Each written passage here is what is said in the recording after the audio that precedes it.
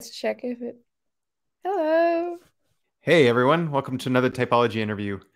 So I'm downloading it at the same. We'll multitask. We're okay. We just had a little bit of a observer thing. So you actually had a thesis that you wanted to share with us that I by accident caught it. That you did an interesting thesis where it kind of lines up with the human needs. But let's talk about how you got to typology first, and I'll in the meantime listen to you and deal with the observer thing. Okay, well, I don't know. It was an accident, I guess. I just stumbled upon Dave's YouTube channel by accident. I think it was because I had heard something about Myers-Briggs and then got really disappointed because people said, well, it's not accepted in the scientific community. Then maybe a year or later or so, I researched it again because I was really intrigued. I did the 16 personalities test. I got INTJ. I was like, yeah, finally someone understands me. Um, which is totally not my type, but at least I got the IJ right. But then, yeah, I don't Yeah. know. Just by accident, I guess, like a lot of people do. Yeah. And so have you been able to identify with your type since? Yeah, yeah. Oh Yeah, man. Well, it all makes sense now. right. And so the Yeah, feminine SI, are you seeing that? Like, is that something? yeah, yeah, yeah, yeah. Do you have a good Well, explanation of how you've been seeing it? How? it's I think that this is also something that I've heard from other savior SIs.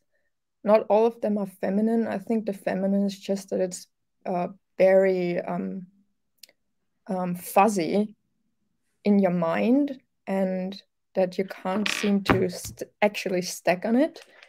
But it has a lot to do with thinking that you have to organize what is already there out of a scarcity mindset. So Okay. you view the material things in the world to be very scarce, and you're constantly scared that what is already there is going to break down, die off. So it's an impulse to overwork what is already there by using it in the most efficient way, I guess. And that's why you then stack it because you're like, well, um, and the way we plan is also very much blind towards the future. I've heard Flores explain this in the most perfect way, where we walk through life backwards because we look at our past steps, and this is how we then extrapolate where the next step into the future would be, I guess. And that makes sense. Like you're looking through your past steps to see the next step, or Um, yeah, I guess well, just looking to make sure like a past process you can repeat it. yes. But Yeah. I guess that with a lot of things with op, I wouldn't have thought that that's what I'm doing until I really saw what other people were doing compared to me. Because Right. I'm not an overly nostalgic person or something. It's just a lot of thinking of not trying to imagine what could be possible, but more seeing where you could go with what you already have and thinking that all that's good is already inside your box. Oh, If that right. makes any sense. Yeah. Yeah. Because you think that, I don't know, it's not very logical. Yeah. Yeah. Just so you know, in the meantime, I'm downloading a PowerPoint viewer. I don't actually have Office here, Yeah. but just letting you know. Yeah. We got it. Yeah, on the thesis, because you mentioned it, just as quick clarification, well, my thesis wasn't actually on this topic. I just used this theory because it's very popular among social scientists. Um, and I used it just as a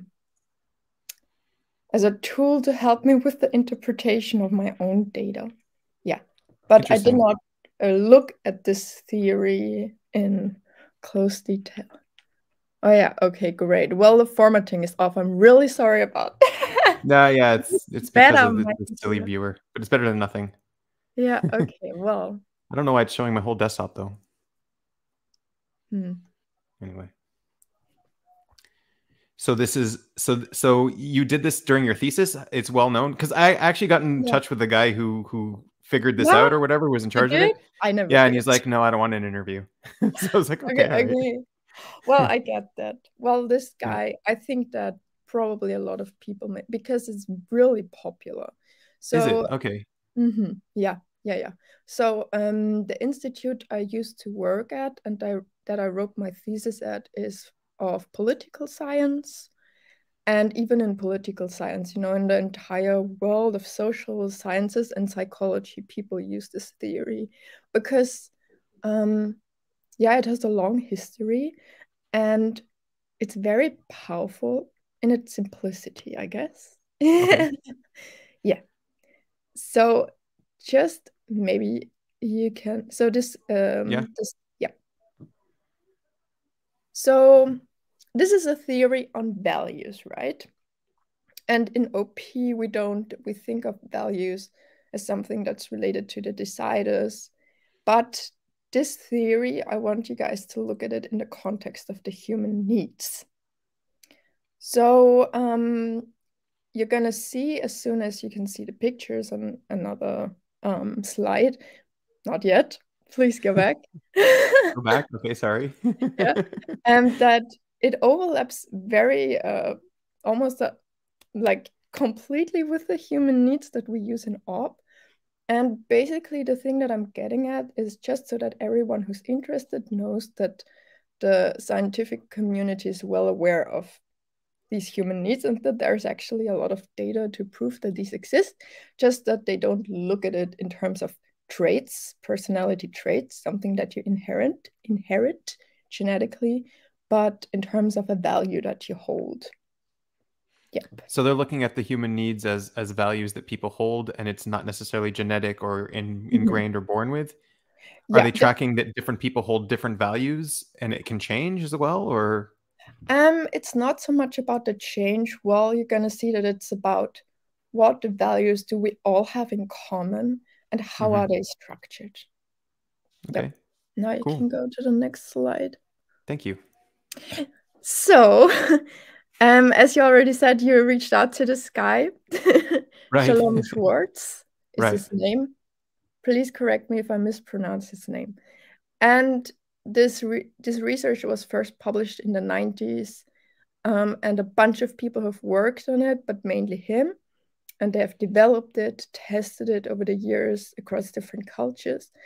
And as far as I can tell, it's the most popular theory on human values to date. Nice. There are other ones as well, but it has the highest predictive power. Yep. So they've done comparative research on other theories. And then When you talk about popular, it's like popular amongst academics. It's exactly, not yeah. it's not like pop, yeah, Cited in scientific right. papers that have been published. Exactly. Cited in, yeah, okay, that's it. Popular in scientific papers. Right. Yeah. So Yeah. that means that a lot of people, basically what it means in in my terms is that a lot of people find it helpful, I guess. Right. And Right. Or they useful. base their research off of it or stuff like that. Exactly. And they Right. use it as predictors for a Nice. bunch of different things. For example, this is just because I know it in this context. You can predict what people are going to vote or which party they lean towards based on their values and stuff like that. You know? Yeah, that makes sense. Yeah. That's also a theory that Dave and Chan have brought up that Yeah. your functions are related to where you stand on the not necessarily like that it's a complete overlap, but I think that you might see some patterns there. Yeah. Yeah. And I mean, if there is clustering, so then you'll get these peaks. Yeah, yeah. for sure. And what was new about it is other researchers in the past had already discussed similar values, but Schwartz had a very good description of what the nature of these values is. I'm going to talk Right. about all of these in more detail. He also And put it into a framework, like a holistic mhm, framework, no? exactly. Yeah. And that is exactly the point too. This holistic framework is how these values are structured relative to each other.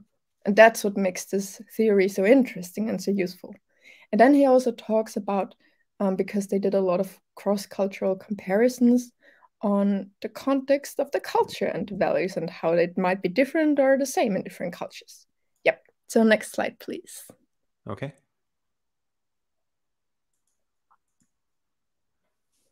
So Oh, this is like a this, 12-page presentation. Nice. I didn't expect this. Did yeah, you make this just for us, or this is? yeah, this is because I'm in quarantine currently. Oh, wow. All right. And today is my last day of quarantine, but this is how I I didn't entertain expect myself. this. What a treat. Okay. This is Yeah, SI blast here. All yeah, right. exactly. Well, okay, so the first point that I brought up was the nature of values, as Schwartz understands them. So he says, he uses this term beliefs. Values are beliefs. You could also think about it, if you like, in terms of a concept, or maybe you could also think of it in terms of a program. That's not how Schwartz would say it. Maybe in the context of a P, you would think values are programs. But I like to stick with this term beliefs, about how we as humans can meet our fundamental needs. And Mm-hmm. these values, they exist individual and also on a group level or societal level. Yeah, I think that's pretty basic. Okay. Then, yeah, sorry, just interrupt me. Yeah. I'm wondering what the overview is. We'll get there, I guess. Yes, yeah, you're gonna see. Right. I hope. No, wait. Oh, wait. Okay. All right. Still on number one. This is kind of the reason why I do it like this, is because I have Xavier SI, and I think that I need to establish the premise, Okay. of my argument. So Yeah. the second point that is also very similar as with Op is that he says that values are linked to affect. So when you're in a situation where a value becomes irrelevant, it becomes triggered, and that means that you experience some kind of an emotional reaction. And these emotions are there because they motivate us, because they set us in motion so that we can act and fulfill these human needs that are relevant in the situation.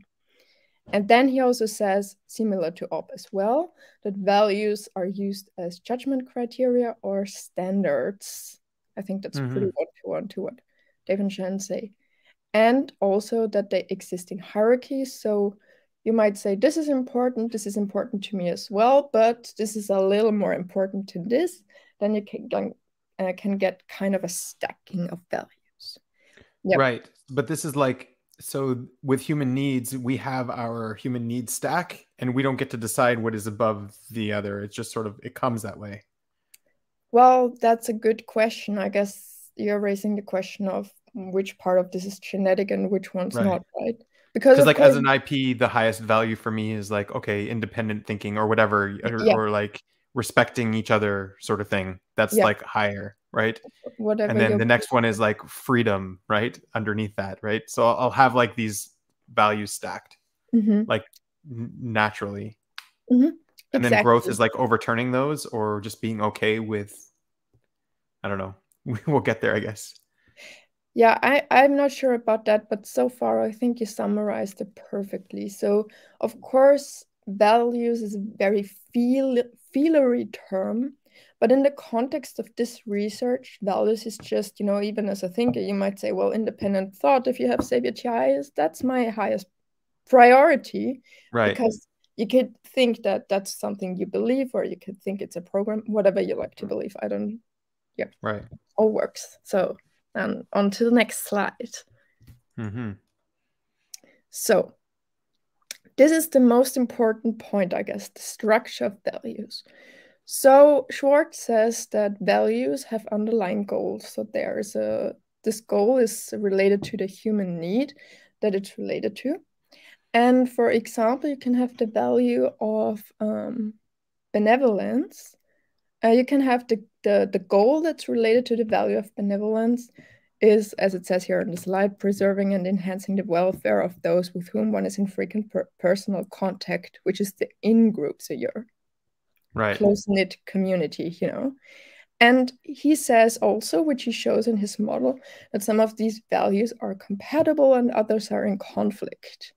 And you're going to see on the next slide very nice. I'm not going to go into detail here. You're going to Mm-hmm. see very nicely how this pans out. So the structure of values that he proposed, which made his research so groundbreaking, was that you could see within his data, not just from the theory, which is very important, how these are compatible. So on to the next slide. Nice. So you got the data. And then you also have an energy dumb joke here, I see, because we can't be too info in our PowerPoint. No. Yeah. There you go. Hell no. Okay. All right. So I'm sorry that this is So yeah, messed this is the diagram I kind of saw, and I see the formatting's kind of off, but that's okay. We'll get by. up.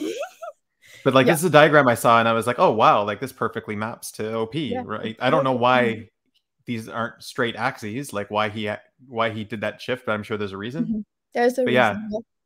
so I like can explain the reason hedonism in a here, second. I saw pointed to consume, Uh-huh. right? Yeah. And then like this is DI, and then Yeah. this is OE, and so Yeah. OE and DI meet and consume right Yeah. there. It's kind of interesting. Yeah. Yep. Yep. So I on the right side I ordered it in the same way that it's in his Right. theory. Yep. You Yeah. can see that Yeah. it maps perfectly onto it. Yeah, so you definitely have the DI here and then the DE here. And then Uh-huh. so here should technically be blast, right? Yeah, exactly. Um, Yeah. and then here technically should be what's it called? Sleep, right? Yeah, exactly. Yeah. Took Security me a and while power. longer than you to figure it. Yeah. And then Yeah. technically this should be play. Exactly. Yeah. Yeah. Yeah, I mapped it out in a different version, but we can go to the next slide. I think people nowadays saw what it's about, why this is Right. interesting. Yep. So, okay, this is a very important point for research like this.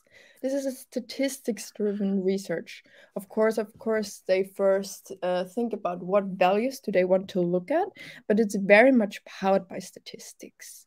Mm-hmm. So they don't think of it in terms of biology like we do here, and they don't look at values as coins.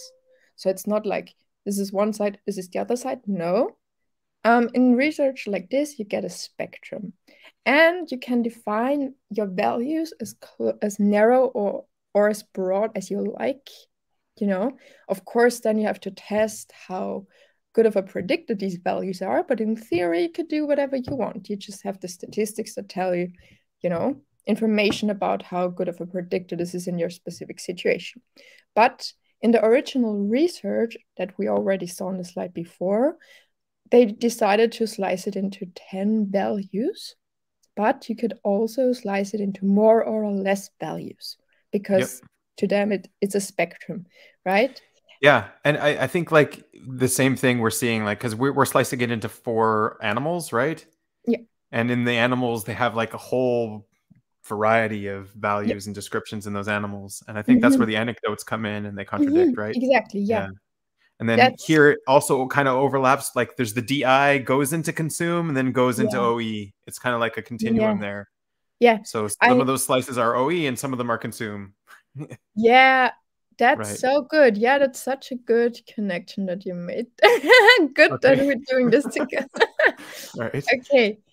Yeah, and the next slide you're gonna see this the refined one. Well, the refined one is from the last decade. So they were like, Right. okay, can we make this better? Can we get a better outcome for this? Can we create better predictors for the studies that we use these for? But of course, it always depends on the context of the study, what model works best, you know. But Mm-hmm. this in general, it's more just slimmer slices of values. So this is just what you did before, just spelled out for Okay. types like mine. Yep. You can see in this refined model that he labeled them too. So you have the social focus and the personal focus on the other side. So you have the DE and the DI component. Then you have the self-protection, which sometimes it's also called the prevention of loss goals in other papers of his. And I like this prevention of loss goals. And then you have the growth or anxiety free or the promotion of gain goals. And this is exactly what you described before. If you combine the social aspect and the prevention of loss goals, you get the Right. blast, the DE and the OI. And you I'm can do still quite annoyed at why these aren't 90-degree angles here. Like what's okay. going on? Yep. I can let me Yeah, explain go for it. that for a second. Well, okay. So I already said before, apparently talking is hard for me too. I already said before that this is powered by statistics, right? Right. Yeah. So I did not look into how exactly they did the statistics because I checked what methods they used. I have no background on these exact methods, and I thought that I And want to yeah, just spent my Sunday in a different way. Right. But You're the also way, presenting this. You're not proving it. You're just, yeah. yeah. But Yeah. you have the sources at the end of the, and I can give you an overview Right. over why it looks like that. So basically, the results of these statistics, so they have, the first one is confirmatory factor analysis. That's a type of factor analysis. The second one, I already forgot again because I had never heard about it before. But with statistics like these, the result that you get at the end is for all of the values that you looked at, or for all of the factors, you could call them, that you looked at, you get them mapped out in 2D space, and the Mm-hmm. way that they are positioned to each other, you have a distance between them. And this geometric distance tells you how similar or different these factors are. So Mm-hmm. that creates, so you can imagine you have a 2D map, and then you can draw lines between these factors that you have, where there is a significant difference, where you see a significant difference. So that's why these axes, they are not in straight lines, because they are really a result of where your factors set on this 2D map, if that makes any sense.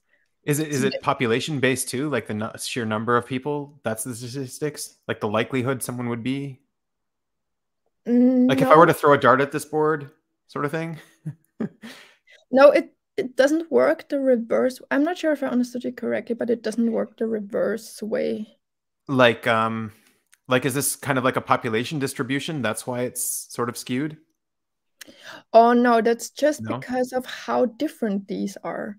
So he said, well, there is a very significant difference between the stimulation and achievement, which is why the line is there. And that's Because just how is it it because maps. people can't hold those two values simultaneously? Um, I'm not sure. I don't think Okay. that that's the All case. right. I think it's more that, I don't know. This is pure speculation It's all territory. right. That's all we're doing here. We're just I we're would not have I experts. would have had to read the Yeah, yeah. statistics chapters. But I guess it's just that they saw, well, what I was going to talk about at the end, but anyways, I can talk about it now, is that they see that these quadrants, they see them across cultures. And I guess just because these divisions Mm-hmm. are so apparent between the values, that's why you have these thick lines, because Right. they just group like that.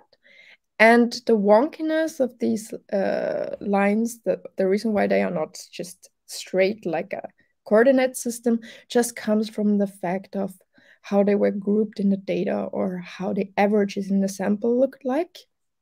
Maybe Mm-hmm. that's what you meant, but it doesn't Yeah. really, you know. I'm like I saw this also back when I originally saw it. It's like, why is blast humility? That's an interesting way to call blast. Let's call this humility. But yeah. Humility. Yeah, I don't know. I think, well, the reason why I find it interesting to look at these words is just exactly for that reason, because it helps me look at the animals in a different way and Right. think about the nuances that there are to them, I Mm-hmm. guess. Hmm. Yep. Yep. Yeah. So then I think we can go to the next slide. If people want to look at this in more detail, they can pause Sure. it or something. Yeah, yeah. Or they can look it up. I'm sure it's around. Yeah. So then we have this third aspect, which we already hinted at, which is that this theory, or these questionnaires that they use as a basis for their analyses, they did them in 82 countries, and they took representative samples in 37 countries. So the samples were designed in a way that they actually represent the population of this country that they looked at. And in total, they have, so it's a lot of data. And I think that's, if you have Xavier SI especially, that's really important, so that you think that this is actually probably, that there might be something there in this concept, right? So this is what I find so exciting about it, because this theory has been developed for, how long has it been? Well, it's been over a decade, probably almost 2 decades, and it still holds up across all of these cultures. So they find that this structure, especially these quadrants, maybe a bit wonky quadrants, that they Yeah. are almost the same across all samples that they looked at. The distribution. Yeah. It's the way that these axes, yeah, so the OP human needs, the mm-hmm. equivalent to them. Yeah, they see them in almost all samples in a very similar structure. So Right. that would point to these are culturally universal. Of course, you could say, what about a small tribe somewhere? I don't know. What's interesting about that though is like it's looking not only at culture, it's also looking at like racial. Mhm. It has to, right? If that's what it's doing. So Yeah. it's like racially universal and culturally universal. Yeah, of course, maybe there's always a way to make a study better, Right. no? But to make it more representative of humanity, because I guess that's what OP is trying to do, to have a model that is representative for all of humanity. But I think this is a very strong database because Yeah. they also, these questionnaires, people don't fill them out in English, they fill them out in their mother tongue. And they also use them on children and people who aren't educated in Western schools. And they And have they're their obviously own, getting good sample sizes too. It's not just who yeah. do we choose out of the celebrity doc or who's Yeah. interested in typology, all of these EPs coming in. It's like a proper sample size, yeah. Yeah, I would guess that they do that very carefully, but of course Yeah. I can't know for sure.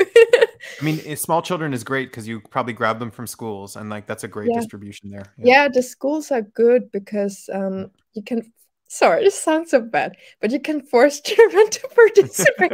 I know this because this is also what I did for my thesis. All right. Otherwise, they get told off. Yeah, they start at the age of 12, I guess, with these studies. That's what I've read. Yeah. So yeah, so I guess it's a pretty diverse database, but it could always be better, of course. And you can find criticisms. And they find, though, that even though individuals or group can have very different value priorities, that especially the DE values, especially the one of the benevolence, is very important in most samples that they looked at. So there are some kind of similarities across cultures. And I'm not totally convinced by the theory that they bring up in this paper, but that's for everyone's own judgment. Right. Yep. So Yeah. I I mean, thought, like just the fact that I mean, I guess this is more Tony Robbins territory, but also David Chan, right? And then this, I'm pretty sure there was no cross communication, even though this is very popular. yeah, So like if two people are coming to like the same result and in whatever way they're coming to it, there for me that indicates that there's some kind of truth there. yeah. I Yeah. mean, a lot of other people that aren't the original researchers have, people check these theories, of course. Right. Yep. They try to Yeah, that's even better. reproduce them. Yeah. Yeah, and it's, yeah. It's Well, just like I if you just do have a methodology, there could be like to go and dissect this and figure out, okay, how did you do this? Like how accurate is this? It's a big task.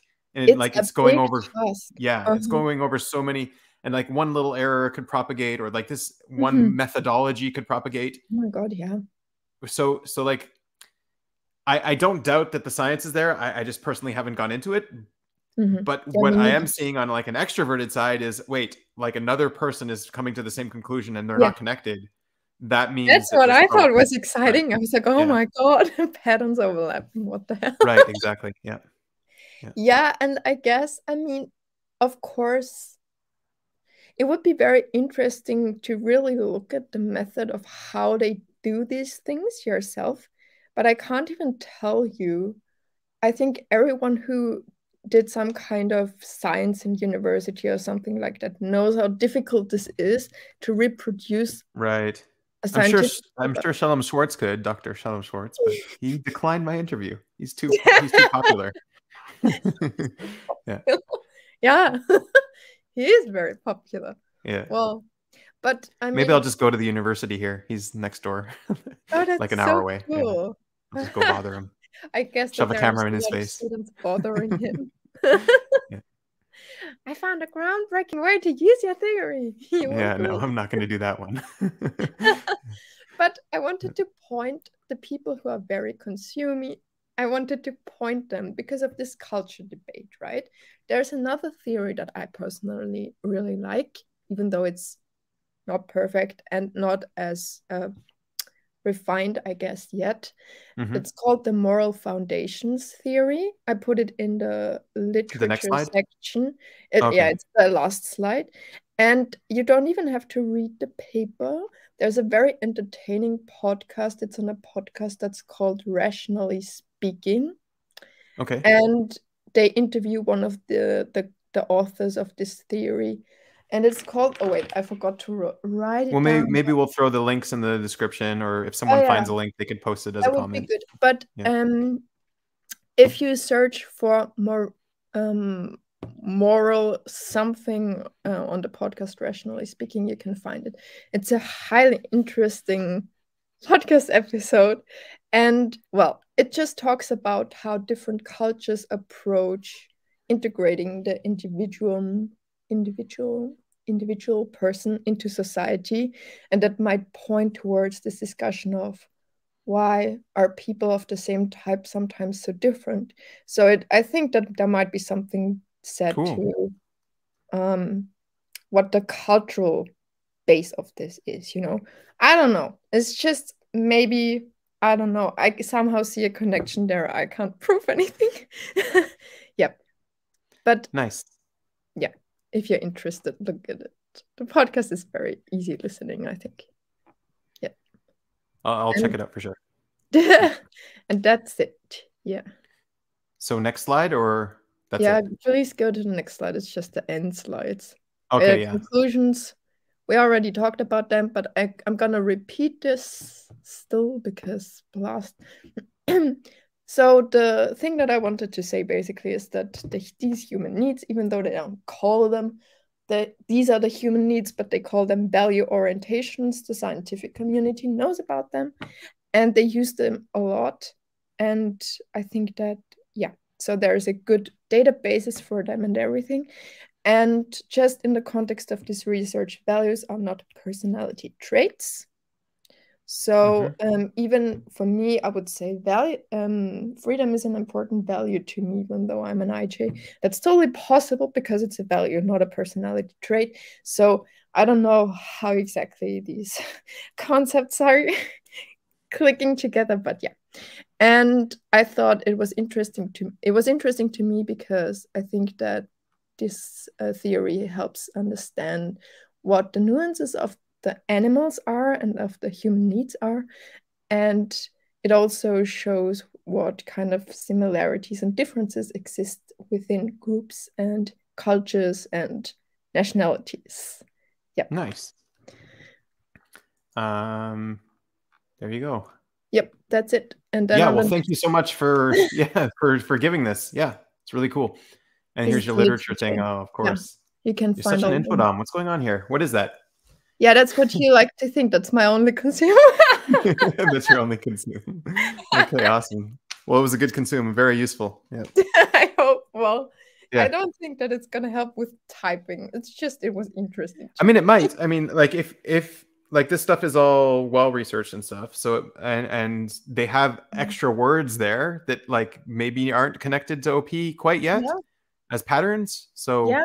and if they do fit in the wheel, like if it is really a Mhm. 360 wheel and they fit there, so then yeah, some extra typing techniques could pop out of this for sure. Yeah. Yeah.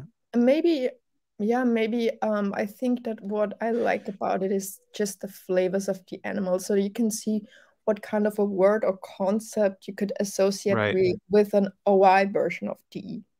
Right. Or yeah, something And like I that. also wonder how much of like the originator's biases and the way he views like calling consume hedonism is like, yes, I guess you could see that's like the negative side of consume. Mhm.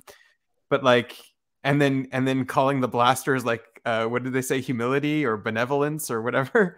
I guess like that's the very Oh, positive extreme. So it's like, you know what? This is something that I actually thought about a lot. I think in the human values, contrary to OP, I think this is where I see the biggest difference is you know how Dave and Shan talk about how DE is the ultimate goal because it's because you want to have this goal of grow and give. That's the Tony Robbins goal, right? sure, So the okay. ultimate goal would be to do a version of DE. But if you're an EJ, or if some kind of savior DE, you have a very childish version of this. So maybe inherently your type knows that this is the ultimate goal, but you don't do it in the pure form because you're not doing it from a place of abundance. Abundance, did I say that right? And in Yeah. the values, if you look at it as a value, of course you're going to see it as the most purest giving form of universalism, benevolence, and not a scary EJ. You know Right. what I mean? So I think that's maybe the difference when you look at a value that, yeah, Yeah. there is a different But tone. I mean, so like it's okay, this is not connected to the theory, right? But I'm speculating on maybe like there was a little bit of projection in the initial yeah, I mean, distribution of yeah, these values. researchers. Yeah. Yeah, but I mean like okay, so we all tend to see the negative side of our demons more than the positive side. Yeah, Yeah.